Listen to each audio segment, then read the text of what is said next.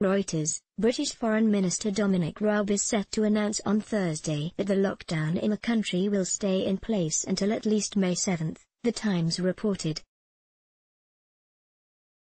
Raab, deputising for Prime Minister Boris Johnson, who is recovering from COVID-19, earlier on Monday said he did not expect the government to make any changes to the lockdown measures currently in place until it was confident they could be made safely.